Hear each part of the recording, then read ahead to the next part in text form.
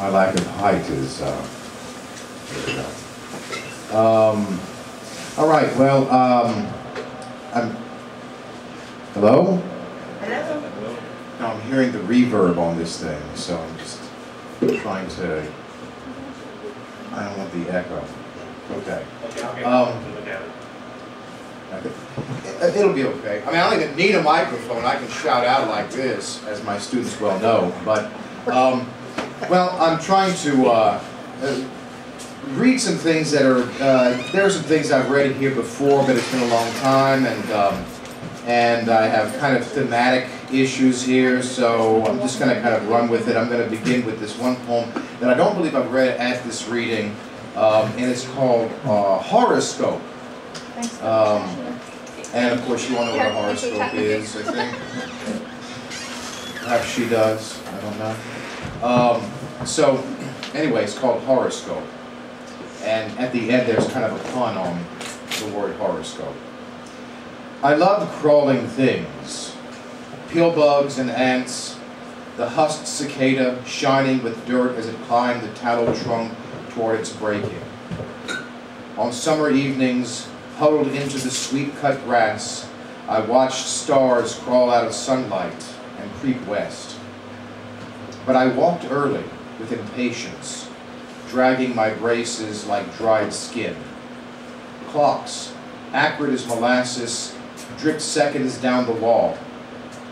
So I learned to read for news about the stars, words strange and rapid as bat wings. My eyes opened to the last sentences of my life. Having finally broken into my future, where clocks spin like quarters beneath repeating stars, I leave the last words for last, knowing at last their scope, their horror.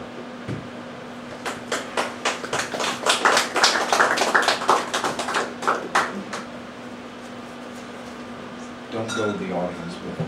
Oh, okay. I loved it. Oh, well, thank you. Okay, great, great. So anyway, you will learn that there's many terrible things here that you're going to hear. So not terrible in the sense of poetry, but terrible in the sense of I like to write about terrible things that happen to me. So here's another one. It's called Blues for the Stars. By the way, I hate this name, but I was looking at this poem today and I kind of like it. Yeah, these poems, the next two poems are about marriage, okay? And not just about marriage, but about, you know, marriage that doesn't really work out very well. So this one is called Blues for the Stars. Once, after rain kept us apart all day, we met as new... Sorry, let me try this again. Once, after rain kept us apart all day, we met as new cold-clipped... Let me try it one more time. I'm confusing myself with my own poetry. Once, after rain kept us apart all day, we met as new cold clipped the clouds from the night sky. And I showed your eyes Orion, traced the stars of his belt as my hand tried its luck around your waist. Your white breath rose into my face, and we kissed like Eskimos.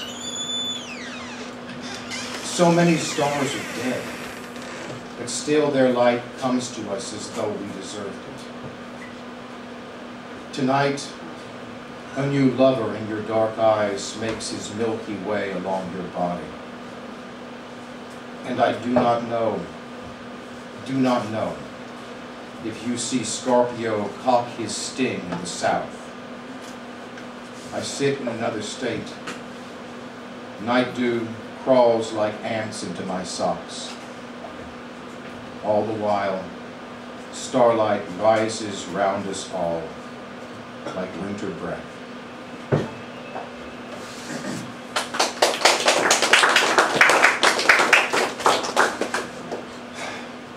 Okay, this is an odd poem. Poets, you know, you always think of poetry as being about big ideas, but a good poet finds the little things and teases the big ideas out of them. Which I guess when I'm saying that, I'm saying I'm a good poet, but I'm not really trying to say that. But one day I was looking at toenail clippers, and so I wrote this poem that's called Toenail Clippers, which is at once about toenail clippers, because they're amazing. No, think about them. Who came up with toenail clippers? It's amazing. It's such a simple thing. And yet, I also, but also for me, they were sort of metaphorical for marriage. So, it's called Toenail Clippers. Wait, I missed that. The toenails were, or the toenail clippers were like marriage? The clippers are like marriage. Yeah, I get it. Okay. Yeah, yeah. You'll see. The poem kind of explains itself. So, you're not taking notes, are you? No. Thank God. Okay. All right.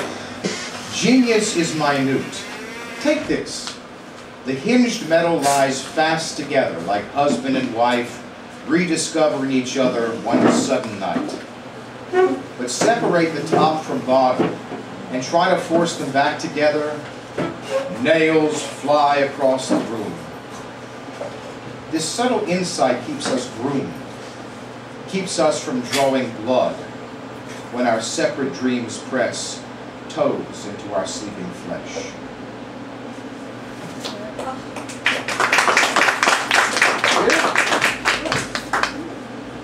I just rediscovered this poem today, and I didn't title it. I read this thing, I'm like, I'll go ahead and read it because it's a little bit of a change of pace. It's called Dating, and the last word, I hope you understand what the last word means. I'm not going to tell you because then it'll kind of give it away. Anybody dated here before? Yeah? Only Dr. Fontenot has dated. Nobody, what?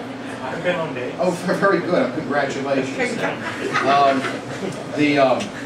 Dating is, God, I hate dating. Or I hate it. I'm not dating anymore. I'm married. So theoretically, I'm not dating, right? So anyway, the poem is called Dating. One girl met me over gin. Another over wine. Still another over diminutive cups of sake. And another yet, we touched together bottles of beer. This morning, among the lark's racket, I have made a vow of temperance. Okay, so good to know that one's not working. Okay. This one I do like very much. Now we're beginning the religious section of the reading, and so I have 4 poems that are revealing of my sort of peculiar take on religiosity, I guess, spirituality. The first one is called, and I have read this here before, but the first one is called Prayer. I hold a shell to my lips. My voice, more wind than words, curls into its polished spiral. Something once lived in here, a dark, undoubted meat, but now I fill its absence with my need.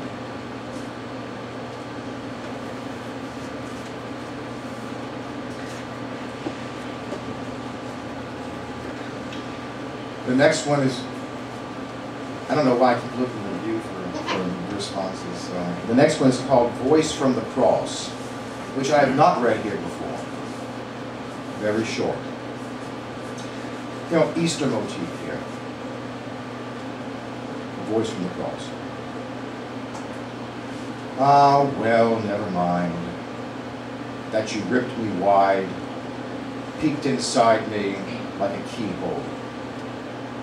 I opened nothing that's secret to you, except this forgiveness.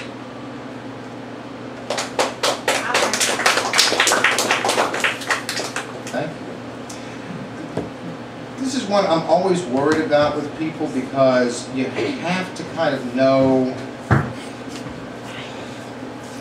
the idea of taking the crucifix and putting palms behind it, right? You know this? Some of you? Yeah. Okay. So, anyway, and I had in my house one time crucifix and all of these palms.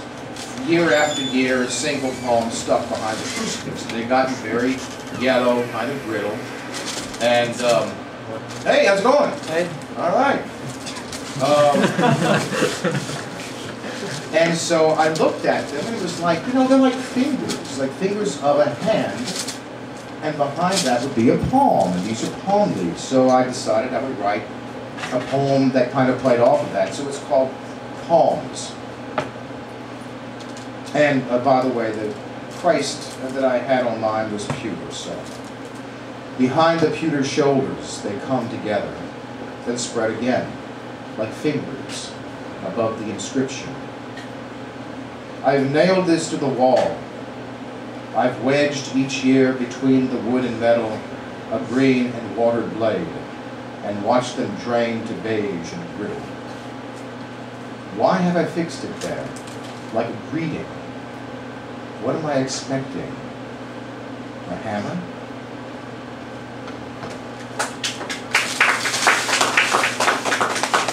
I think I was being nice. Now this one is another sort of religious and marriage poem at the same time. I apparently have a terrible habit. In fact, I was reminded of that this morning. That I snore terribly. Excuse me. So I wrote this poem called Snoring. She touches me to turn away the thunder of the sinuses. If not touch, then church words, quiet. If the magic works, I sleep. So, if the magic works, she sleeps. If not, I sleep, alone. I try to tell her that this goes back to Adam, to the day when eyes first saw the quiet lightning and did not know what it preceded. Dust that day was spoken into life by the great mouth, which yawns now out of earshot, while we lie in dark beds, still choking on that first word.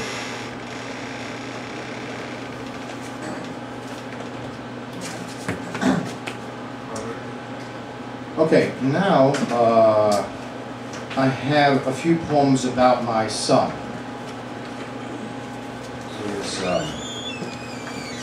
Well, you'll find out. The first two are when he was very young. And the last one is, it's kind of a raw poem. It's one that I'm probably going to have a hard time reading. Anyway. The first one is called Departing Love Field, Arriving in Colorado.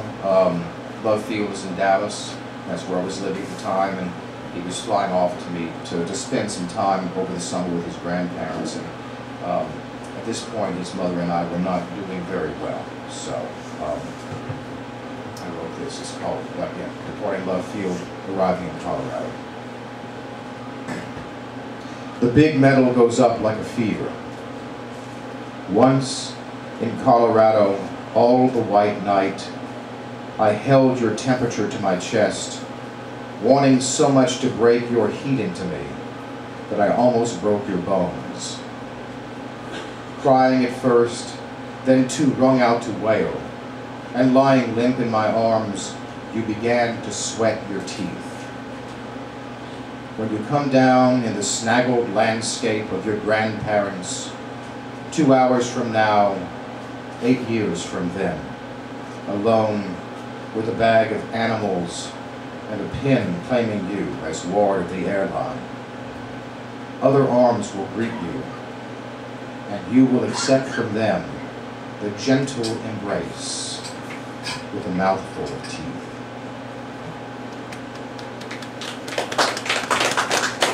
I probably should have mentioned he was teething at the time, so that's why all the teeth references.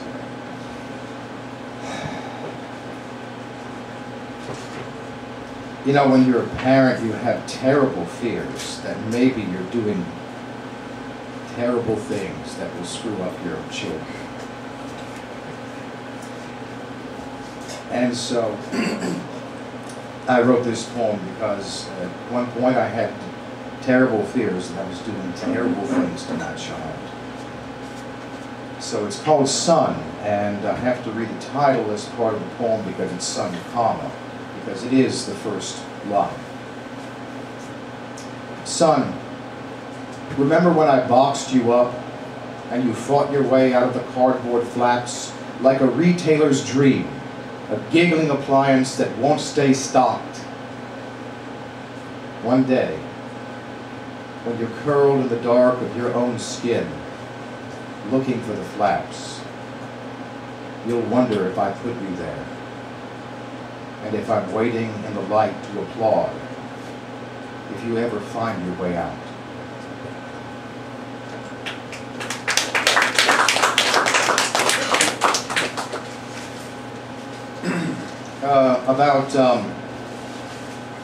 This is the last of my son poems. About 16, my son started to cut himself, and it was minor originally, and then as it progressed, it got worse and worse and worse. So anyway, I wrote this poem. It's called Forever. Forever in quotes for the word. But at any rate, it's called Forever. As a boy, they told me, you will regret this forever. They were right. I do. But how could I have known when my always was 10 years, 15 years, and the school clock's hands were heavy with learning? Only now, when the matchstick numbers of a microwave's clock rapidly rearrange themselves, a game of shapes repeating, can I, in the scars of my own son's arms, read that word. The eloquence of his knife is irrefutable. I cannot tell him that, although the years will whiten his script of pain, it will be legible forever. He would not believe. And perhaps that is best, to see hope in their fading instead of knowing a faded hope. And what do I regret? It doesn't matter. Forever is enough.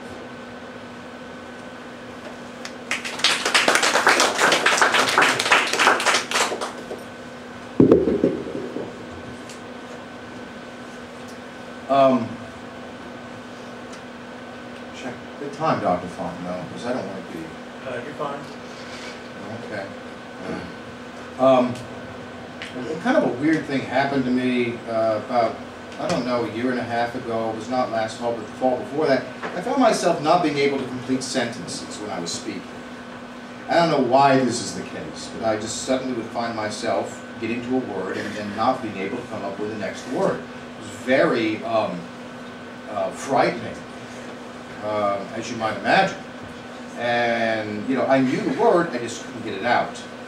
So there was one sentence I was trying to say, and I said the word they, and then I couldn't come up with the word afterwards. And so I wrote this poem. It's called The Silence After They. You're losing words. Caulk, for instance, as in, why did they caulk the damn windows shut? When you try to pass this sentence through your lips, after they, there follows silence. There are beautiful silences.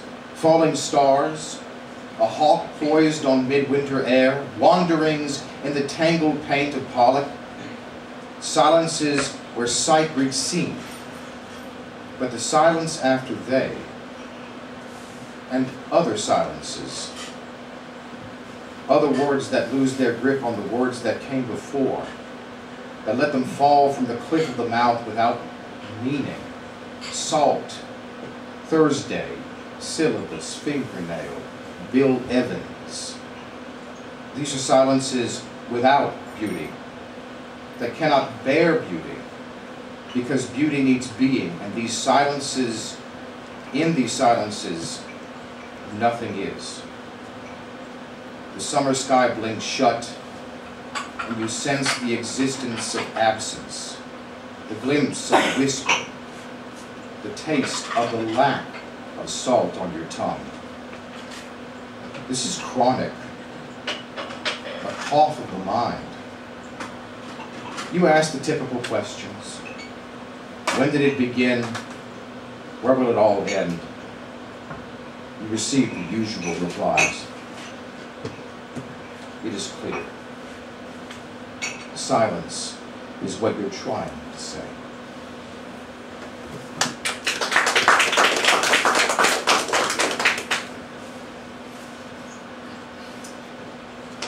These are newer poems. I have two fairly new poems that I'm going to go ahead and read. And then I'm going to read a couple, just two, old poems, and then I'll be done. If that's okay with Dr. Franklin. Okay. This one's called Calling. It was written because over the spring break, I was sitting at my computer and one of our cats caught a blue jay and was running around with it. And I could hear the blue jay just dying in the cat's mouth. And for some reason, this was troubling, and I could hear the mate calling for the blue jay. So I wrote this poem. It's called Calling. I can hear the blue jay vainly twitter, calling for its mate, dead in the cat's mouth. This will go on for hours. I will clean the dishes, I will wash the clothes, I will sweep. All the while, the solitary listener to the song of loss pealing in the cold spring day. There is no escape from this. Losses, callings, except to become loss myself, an absence after which someone calls vainly.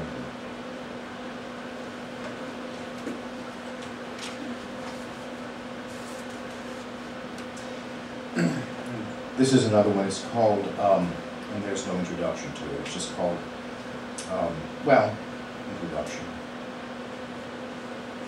It's about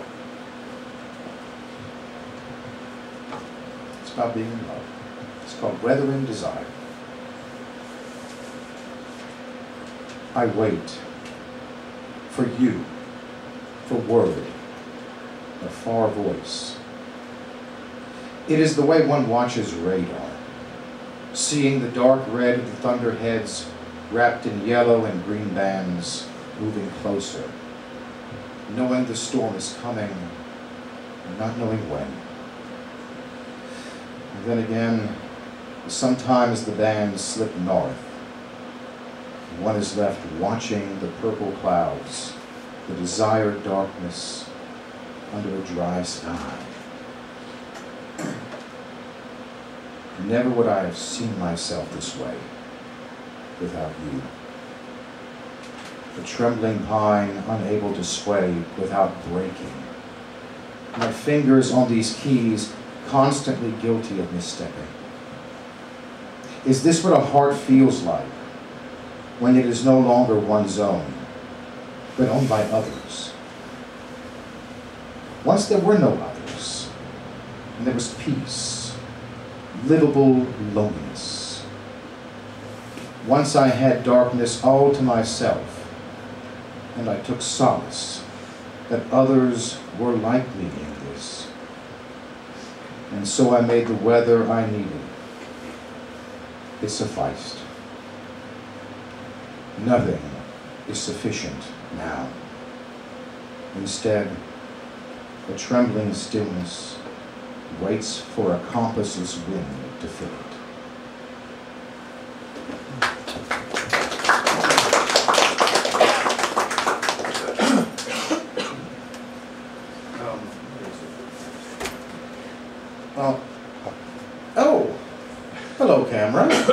Nice to see you. Glad to know you're there. Okay, so I'm going to actually read a formal poem, which means that it's a poem that is in form, it rhymes, and adheres to certain, you know, rhythmic schemes and things like that. I have a number of these. I never read them, but anyway, this is, let's see, this is a poem that I wrote after some girl broke my heart. So, it's what Hemingway said, sentimental people are always having their hearts broken. So, it's a sonnet, and I impressed my Professor John Wood when I was in the MFA program there at McNeese, because, in fact, he showed it to the class and went on about how fantastic it was that I had written this brilliant sonnet and had done this brilliant technical move of adding a 15th line to the 14-line form. And the 15th line was perfect technically. And I never told him that I just lost count. I mean, literally, I didn't know it was 15 until he told me.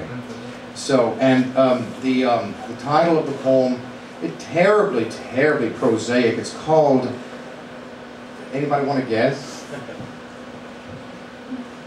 No? No one dares? It's called Sonnet.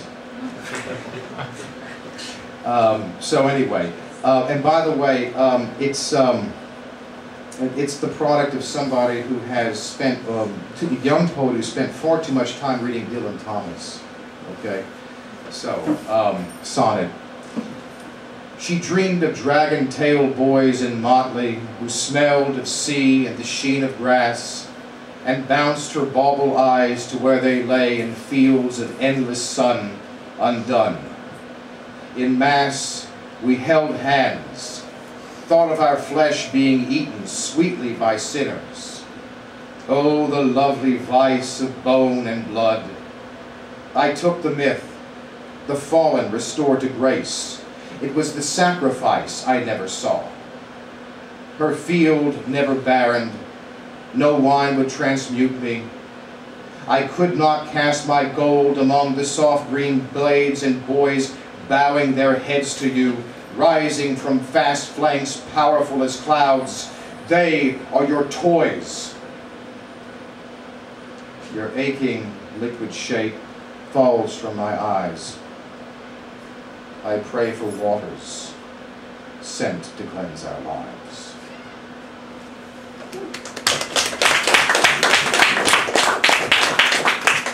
It sounds good. This probably should be the last one, because it's probably, what time is it? Yes, it is. It is the last one. Let's not even pretense to that.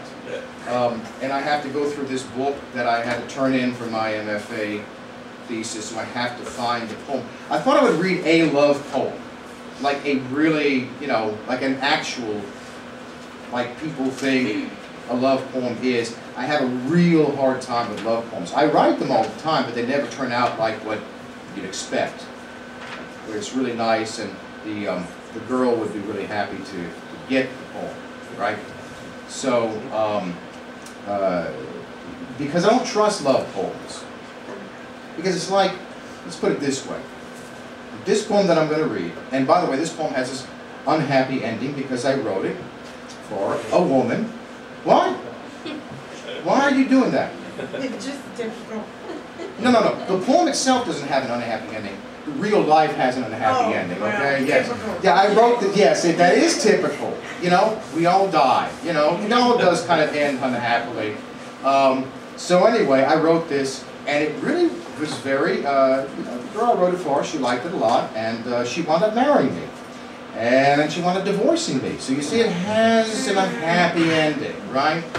So anyway, but the thing about the love poem is that, you know, you're kind of expressing how you feel. It's almost egotistical, the love poem. It really is.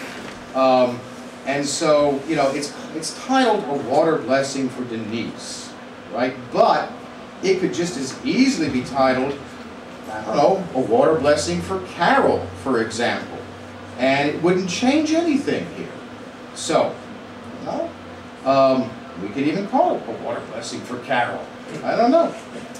So, anyway, here's the poem. Not everything is fire with me, though I have let your auburn bangs trace through me as fields of straw combed by lightning. Know that too, I love the rain. If drops of my blood seared you, know that cool calcium is the frame of bleeding. You know the clench of my life, but at your bid, I give my palm, uncalloused and empty. Follow the lisp of lonely water, and find me falling like a stone spangled in a splash. As the easy blaze of summer burns me, so the dense absence of winter cools me to a healing and designs me great to fill the corners of an empty world. I can snowbound your August, lay you cool with tulips, pass cloud after cloud across the sun. I can wash over you, feel the deepest parts of you, and hold you forever to glisten in blessing. Thank you very much.